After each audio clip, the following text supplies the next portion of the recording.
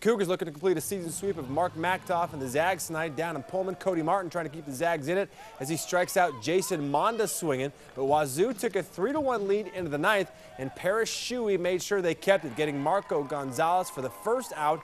Then Shuey strikes out Max Garrett to end it. The Cougs sweep the Zags with a 3-1 win as three pitchers combine on a 5-hitter. It's a great midweek game for both teams.